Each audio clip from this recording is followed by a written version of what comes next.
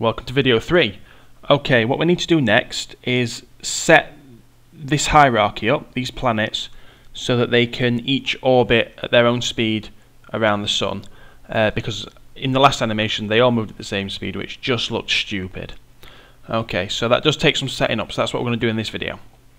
Okay, so first thing we need to do is make sure that you've got the sun selected, go to frame 1, and we're going to remove this animation that we've currently got on there. So to do that, we're going to click on edit, then we're going to go to delete by type, and we're going to click on channels, and that removes all the animation. There you go. No more keyframes. When you press play, nothing happens. Wonderful. That's exactly what I wanted to see. Okay, so back to frame 1. What we need to do next is put some of these into groups, and that's important.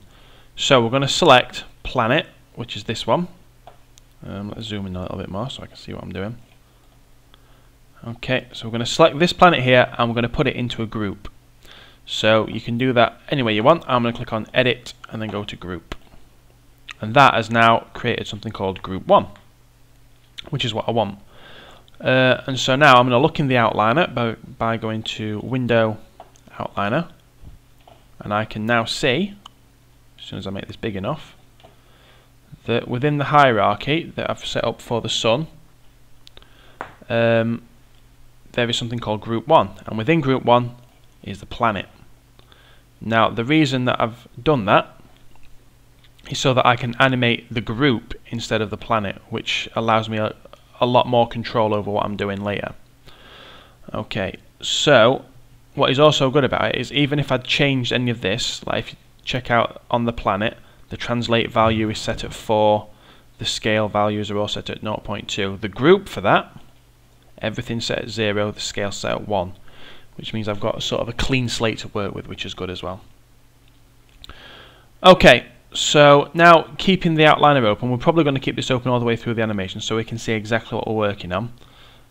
What I want to do next is I'm just going to press the W key to select the translate tool.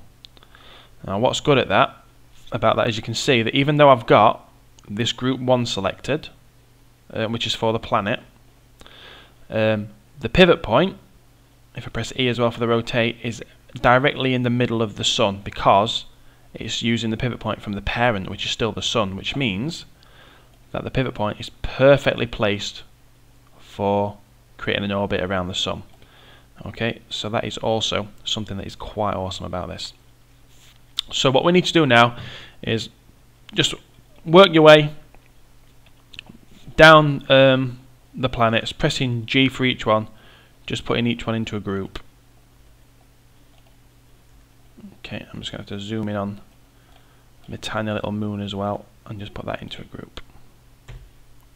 Okay, and that is now set up and ready to animate with. So we'll start worrying about animating with this in the next step.